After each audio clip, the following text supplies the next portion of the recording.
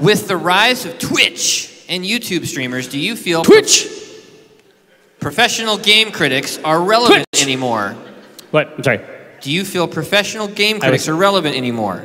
They were absolutely necessary in the past because it was the only way to understand a game's mechanics. Their descriptions and experiences created a theater of the mind. But why should I read one person's opinion when I can now watch multiple streams and see the actual game in action? Unlike movies, TV shows, or books, I can watch a game being played in real time and make my own decision. Anthony Valva. Oh, he put the pronunciation there. Valva. Oh, sorry, Anthony. You even put the pronunciation there and I fucked it up.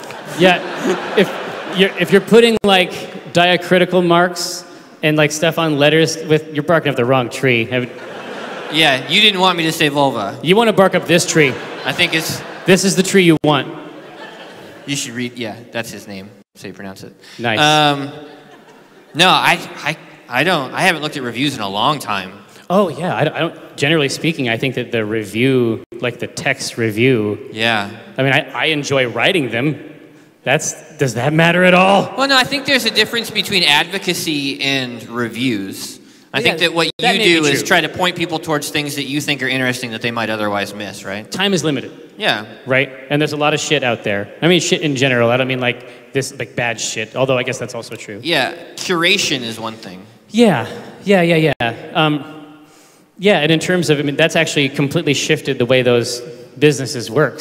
I mean, all the advertising money goes into streamers and Twitch now. Oh, yeah. I mean, I wasn't aware of that.